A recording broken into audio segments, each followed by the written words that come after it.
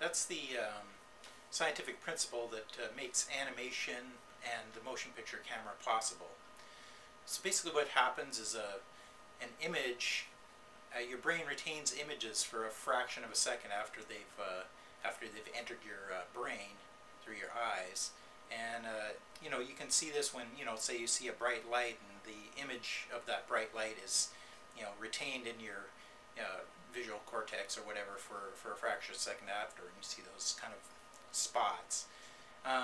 There's a toy like from the 1800s which demonstrates this principle called a thaumatrope, which basically what it has, on one side it has like a little bird, the other side here's a cage. When we wind up this little disc,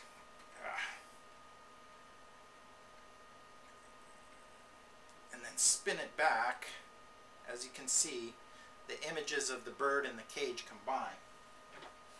Well, that's because your brain is retaining, you know, that image of each of those things for a fraction of a second.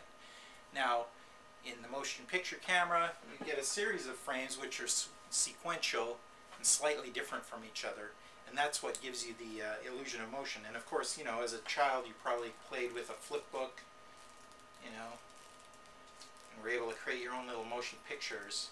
And that's the same principle happening, because your brain is retaining those images for a fraction of a second.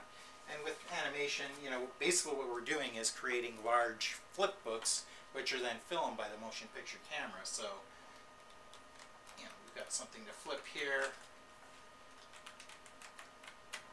So anyway, that's really how persistence of vision works and why we can do animation. Anyway, I hope that helps explain the concept.